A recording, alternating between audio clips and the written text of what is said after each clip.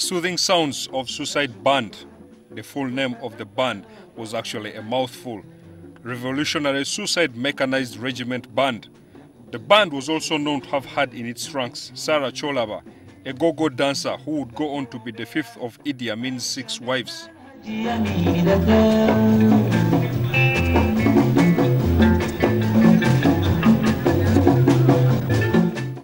This was February of 1974, a little over a year before Amin took Cholaba's hand in marriage. The Uganda boxing team had just returned from the Commonwealth Games in Christchurch, New Zealand, with a total haul of 6 medals. A former heavyweight boxing champion, Amin was all too eager to share notes with the boxers, who included gold medalists Ayub Kalule and Muhammad Muruli. But I wanted to tell the boxers that the only chance to defeat the referee who are against you or against the country is to win by knockout. This is the only thing. And that this is the most important. It was not just boxing that Amin was into. He was also an accomplished rugby player. I used to run 9.8 seconds, 100 yards. This is with my speed, with my weight of getting the ball, and when you tackle me, you can harm yourself.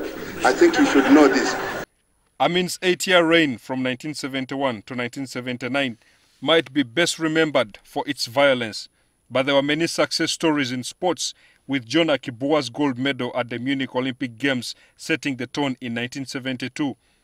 Fueled by a sports-crazed president, there was nothing held back in regards to facilitating and rewarding athletes. Former All-Africa Games gold medalist and current KCCA boxing club manager Vicky Byarugaba fondly recalls how Amin supported the Bombers when the 1974 World Amateur Boxing Championships ran its course in Cuba. He just surprised us, came in, we were training. Of course, as the head of state, we stopped. He did some shadow boxing and punching the bag and, you know, asking us to do some exercises with him. Then after that, he declared, he says, okay, the office of the president will take care of the team's allowances on top of whatever the federation or the association is giving you. Amin was always on hand to physically motivate athletes.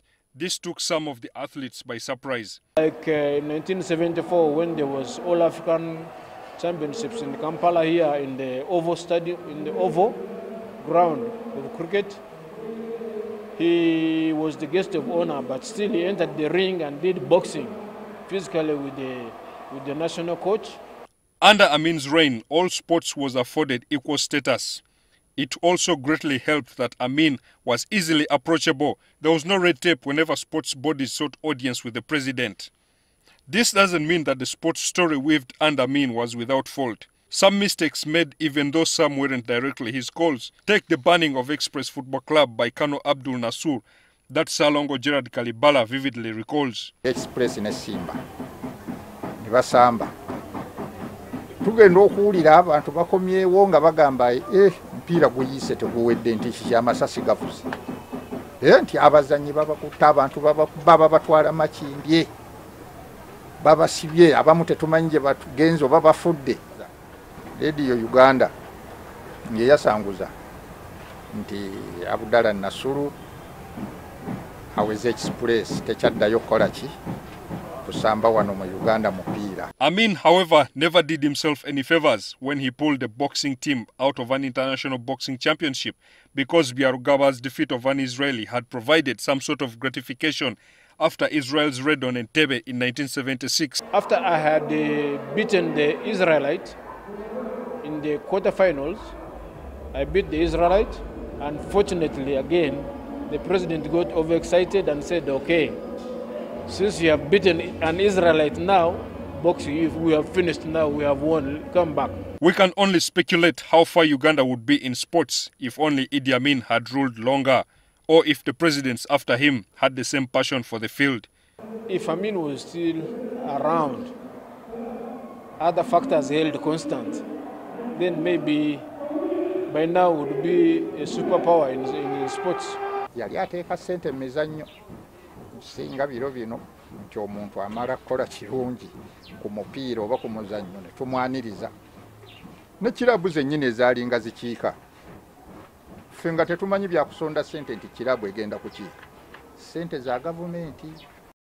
Felix Manyindo, NTV Sport.